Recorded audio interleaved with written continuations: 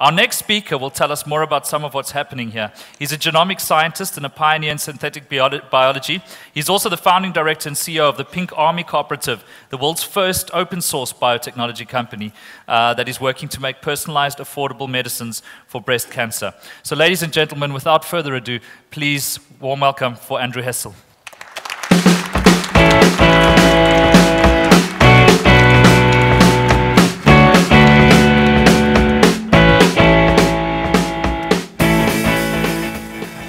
Hello, Stockholm.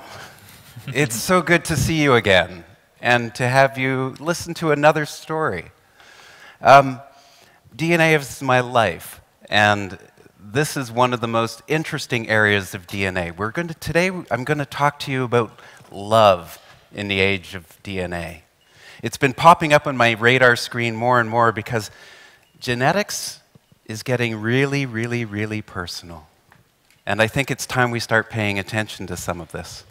So, a little bit about me. I'm co-chair of bioinformatics and biotechnology at the Singularity University, which is a really fun little university where we try and crack people's heads open, teach them about fast-changing technologies, have them look a little bit out into the future of where these technologies are going to be, and start thinking about how we're going to use them.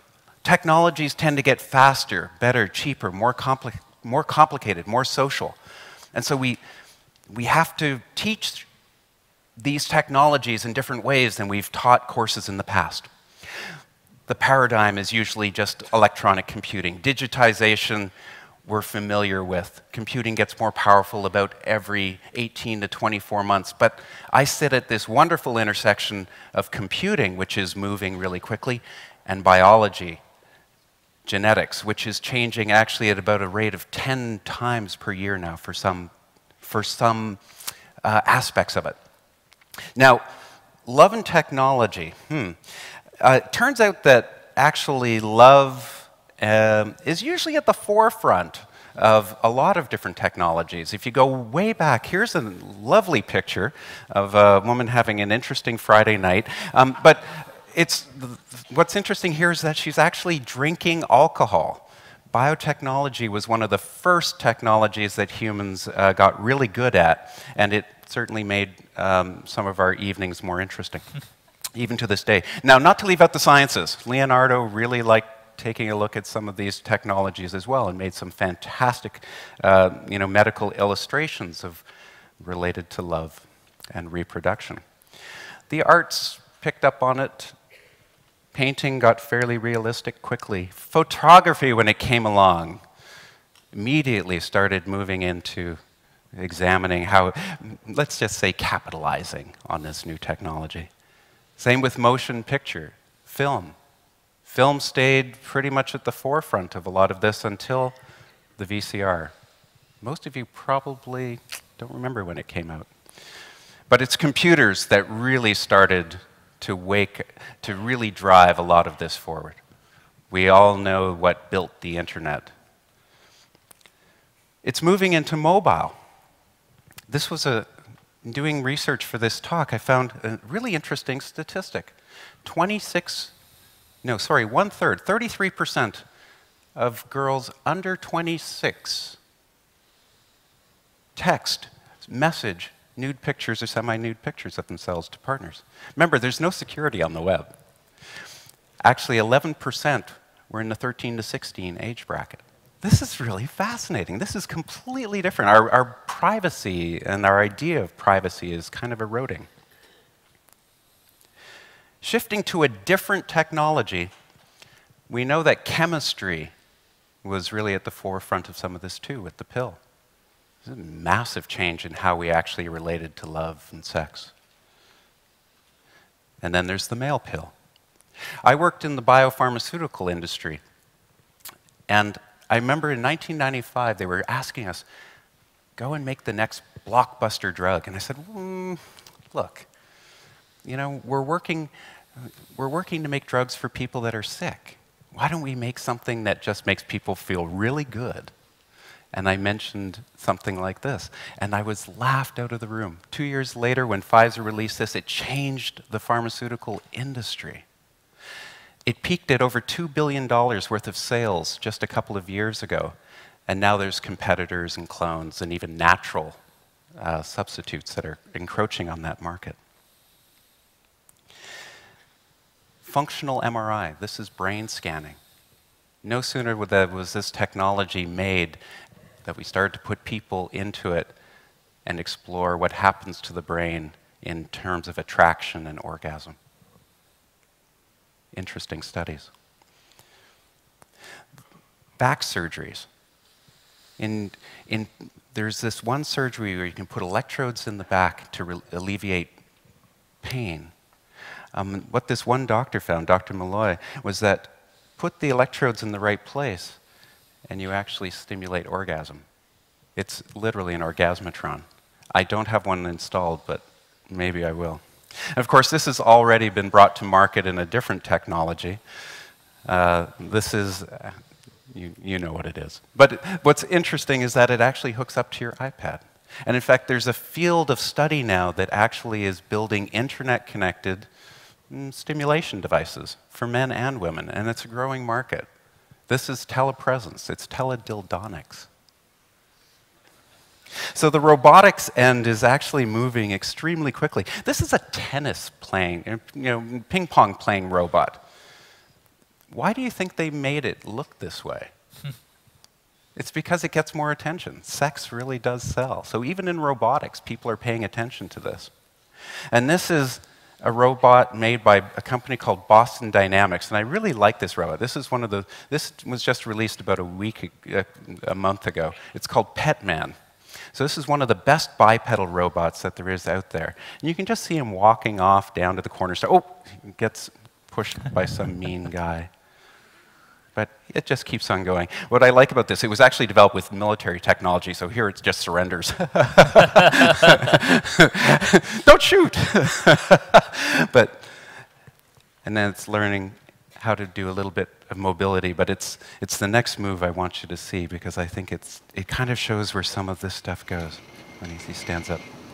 Because here, he's actually learning to fall in love and proposes. That's really cute. Anyways, and then he's off to the gym. So where robotics goes in this area is, we don't know. But people will build some really interesting robots just because of our need to have physical attention and contact. And this gets actually harder as you get older. I don't know what this model will be available, but to move into my own field, though, genetics is really at the core of who we are. It's our operating system. It's our program. And we're constantly writing new programs. And we're open source. Our DNA is really easy to recover. I've been working with DNA since about 1985. And I started working with these little guys. These are bacteria. They're really the organisms that run our lives, because we're just containers to move the bacteria around. But I became really fascinated with these little things, and I used to breed them. You can breed them. They have sex. And people would ask me, do you have kids? And I'd go, oh, trillions. Because these little things grow like crazy. But what I really loved about these was that if you split them open, press them, like squishing them like a tube of toothpaste, their genomes come out. And I realized that this is the program. And I wanted to study this program, and it hooked me for life. In higher cells, this is plant cells, it's a little more complicated. You can see kind of these chromosomal structures. But when you get down to it, it's just code. It's just data. And we're getting really, really good at reading this data now. This is a modern bank of automated DNA sequencers. We're so good at this, it costs about 1/1,000,000 of a cent to sequence a base of DNA. It costs more to store it on a computer system. So we just have banks and banks of these machines sequencing the world now. And in fact, it's come down to desktop levels. This is a little desktop sequencer made by a company called Ion Torrent. And I've already seen equipment that will bring it down to a cell phone. So they're starting to make these little chip-based sequencers, and as these gets better, you'll be able to actually sequence different things in the environment. So we're able to read and do some analysis of genetic material pretty much all around us these days. You can already get little kits to go and sequence. So this really starts to change the game when it comes to our lives. So I started looking at, well, how could people play with some of this stuff? What would they be interested in? And it turns out when it comes to our relationships, one of the things that we think about a lot is who's sleeping with who? Is our partner cheating? And it turns out you can buy these kits online that actually allow you to go and test your partner's underwear to see if there's evidence of DNA. Now, this isn't sequencing it. This is just looking for ejaculates and various other fluids. But it's right out of CSI if you watch that show. The next generation of this stuff won't just analyze DNA, the presence or absence of, it'll tell you who it is. Literally, you'll be able to go and get the barcode and go, and it'll probably be linked to their Facebook profile. That'll be really interesting. What are you doing with my husband? What are you doing with my wife? This is a little scary. Who's your daddy? Now, we've had lots of different ways to understand kids. One of the easiest ones is just blood types. And if you worked at a hospital, you know, in the maternity ward, you realize sometimes the blood types don't match up. But it's getting a lot more sophisticated. Here's an article I tracked down where an anonymous sperm donor was traced by his son. The son was 15. And just using a few bits of information about himself and from the web, he actually went and found his anonymous dad. I thought that was kind of cool. Then there was, let's just say, these sperm banks that were being a little cheap. And they were going back to the same donor and getting multiple samples. And in a small community, that sometimes produces some weird effects, like literally having hundreds of stepbrothers and sisters in a small community. This is really strange. But people have actually gone out and traced all their stepbrothers and sisters and started having some really odd family reunions. Remember, we're all related. We're all related. So it's just a matter of how many degrees of separation. And then there's these kits. This is literally from the website. Home paternity testing system. You want to know who your dad is? You want to confirm it? We generally know who the mothers are, by the way. If you don't, you're in trouble. But this is so you can actually confirm whether your father is who you think it is. And they sell a lot of these kits. They're getting more and more more and more sophisticated. But sometimes, and this comes out already in genetic screening today, you find out some darker secrets. You find out in the analysis of some genetic defects, they found, oh, there's evidence of incest in the family.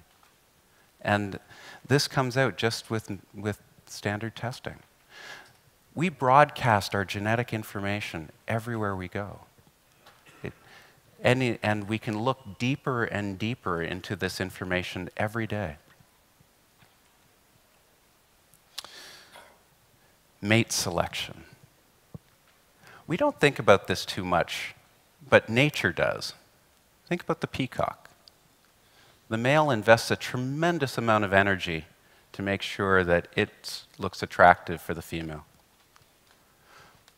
In human society, we don't worry about it that much. You know, we look for things like senses of humor, etc. But there's some groups that are starting to actually make tests so that you find a genetically compatible partner. And this is using things like some of the literature for immunological matching. People with different immune systems tend to like each other more, and there's some good genetic reasons for that. And this group will go and actually run some tests and partner you up with people that they feel are good matches. Now, this isn't very sophisticated yet, but it's going to get there. 23andMe is a company. I don't know if any of you have used the service. I don't know how popular it is in Europe, but it's quite popular in the US, and they probably have somewhere over 250,000 customers now. But this is, for $99, you can get over about 1 million different parts of your genome analyzed.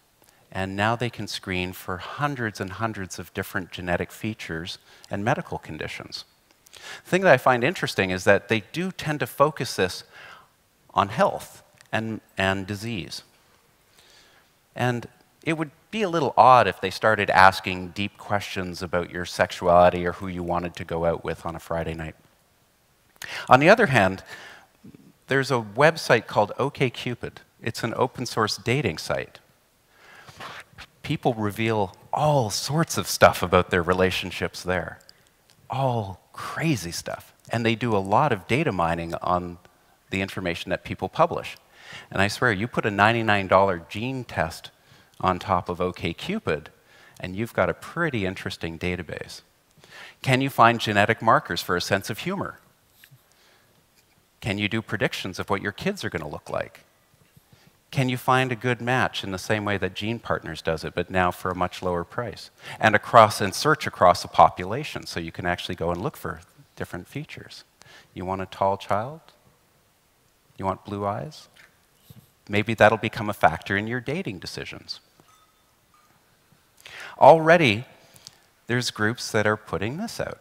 Being able to look for STDs using a simple test and analyzed by your cell phone. This is pretty wild. You know, you're in a bar, you meet someone nice. You want to know as soon as possible before you go one step further. This is one of the biggest drivers for genetic testing. It's affecting the way we love and have relationships. And if we're getting more serious and we actually do want to have children, maybe we should go and get analyzed before we do. And there are a few tests that have really made a big difference in preventing certain genetic anomalies. This group was created by a fellow that was literally blindsided. He found that his young daughter had a very rare genetic disease he had never heard of before, and then he subsequently had to go and deal with it. And then he went to some other doctors and said, can we build a test to look for all rare genetic diseases so that when potential parents come together, they can get risk profiles for all of them with a single test. So you do this enough, if you screen for it enough, essentially, you end up preventing these types of mutations from ever happening. So this is moving forward. And unlike some people that you might find on a dating site in their profiles, DNA doesn't lie. They don't take pictures of themselves beside a Porsche and go, this is my car, and really they're just at an automobile dealership. You know, you can actually tell a lot about people's personalities, about their traits from DNA. It doesn't always tell the whole truth, but it's hard to hide from your DNA. And then there's the actual babies themselves. We've done this type of test on babies for decades, where we just do a little heel prick, we get some blood, and we test for a few inborn errors of metabolism. This is getting more sophisticated. We've also looked for Down syndrome. Today we can identify this very early, and most people choose to abort. Something like 92%, so the number of Down's children are dropping off. We sex select. You know, it's well known that there are hundreds of millions of missing female babies in China because of the desire to have male babies. So we're starting to run up to the question, how much testing should we do to our children? And we can do this earlier and earlier in the pregnancy procedures. When do you decide what's right, what's wrong? We're having to face this, and particularly in socialized healthcare systems where you make centralized decisions about what to fund and where there's downstream consequences for society and supporting. This is becoming a bigger and bigger question. And we're moving to an age where you may end up getting birth control pills that actually control your birth. What if you took a pill and you knew you were going to get a boy or a girl or different features? Fascinating stuff, and it's happening right here, right now, almost in real time. Then recently I noticed that we can take any cell in your body now, any cell that we get that's living, turn it into a stem cell, which can become any other cell in your body with more manipulations, which opens up some really fascinating possibilities that someone will come along one day, if you're famous perhaps, and take a glass from the restaurant that you just ate at, swab it and get a few live cells from your lips, take those to the lab, turn them into stem cells, and then differentiate them into sperm, and then go have your baby without you knowing it. This can be done. Even if you just make it into sperm and put it on the dress, it'll make fun for your lawyers. Biopaparazzi are coming. They are. But what I really wanted to talk to you about was what's really getting interesting on the forefront of this. What I've told you about is the reading of DNA and kind of some of the manipulations around the comprehension of it. But it's the writing of DNA that really fascinates me. Writing DNA is where you choose to make different things. This is the field called synthetic biology. And synthetic biology is just genetic engineering done with computer-aided tools and a printer that makes DNA. If you can type, you can be a genetic engineer today. And this is usually what I talk about. You type something, you send it away to a print shop, you get something like this back, a little bit of DNA in a tube. Bits to atoms, and now you can boot that DNA in biology. The biotech industry's actually done some products that we use every day to look more attractive. Botox sells a lot of these vials. So this is one of the first uses of biotech directly related to love. It's moving into other organisms. This is just yeast cells. You can put almost anything in a yeast. Most people don't run biotech shops out of their house, but you do make bread and we do make beer really easily. So you're going to see a lot of new compounds coming out into yeast because this is the distribution system. And recently, the chocolate genome has been published as well. So chocolate's always had a particular close relationship with love, and soon it could get pharmacologically more interesting. This fellow's name is Tony Atala. Earlier this year, he showed how there's new printers coming out that are getting very good at printing different cellular structures. They're called bioprinters, and one day they hope to be able to print you a new heart, or a new pair of lungs, or in this case, a kidney. But already people are thinking, if that's the case, maybe I want a tail. Or maybe just not silicone. Here's silicone. This is, if you make your own tissues with your own cells, you don't reject. It becomes a new part of you. Print-on-demand tissues is fascinating. I wonder what men will do with it.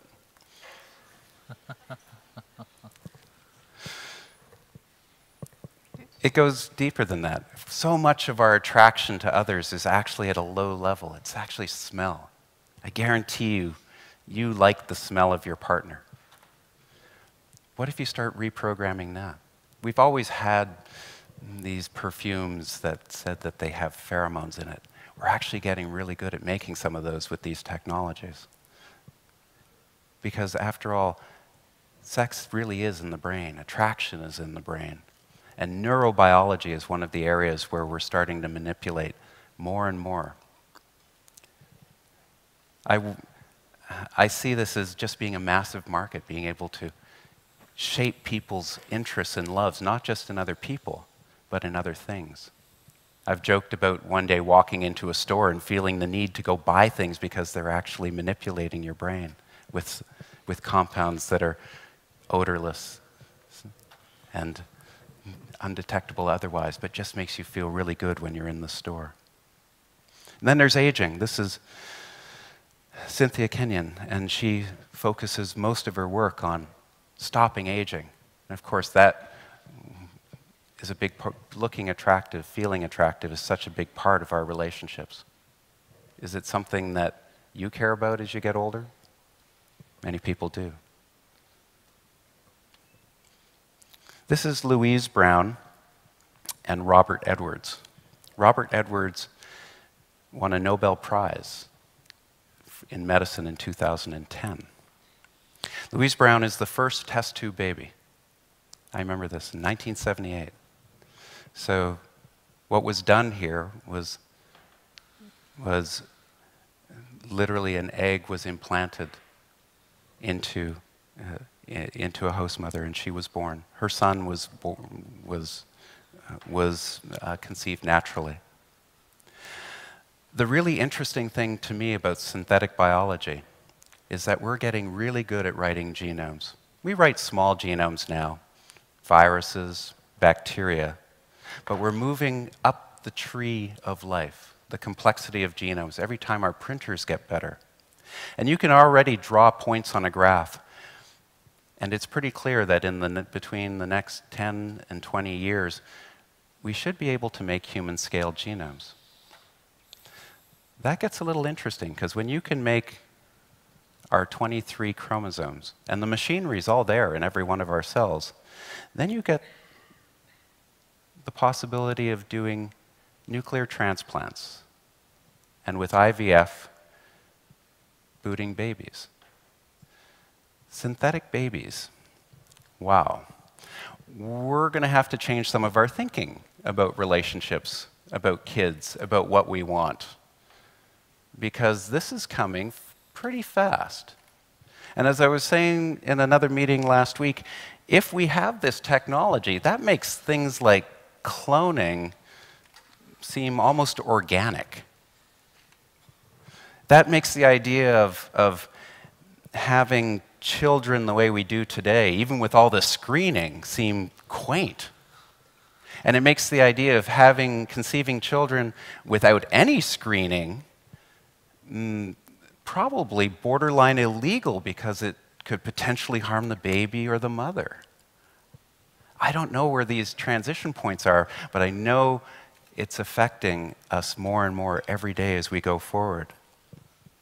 And not just maybe twins, but these are actually identical quadruplets. Beautiful young girls. No drugs. This was not fertility drugs. This was just one of the rare natural cases where it happened. There's only something like less than 50 cases of identical quadruplets ever in the world. Fascinating. But we could literally do production lines like this.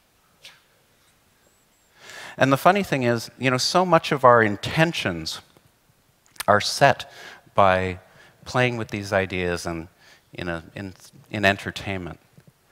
And Avatar was a movie that a lot of people saw last time I checked. Something like 300 million people saw the movie globally, which isn't all that many, but a lot of kids I know will grow up with watching this movie again and again and be thinking about this as they go into their later schooling and careers.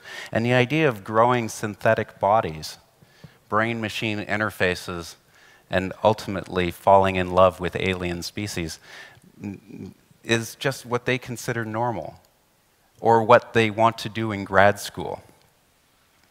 So I think the relationship between love, sex, DNA is going to get a lot more complex. We should be aware of it, we shouldn't be afraid of it, but we should be thinking of where we want it to go. Thank you.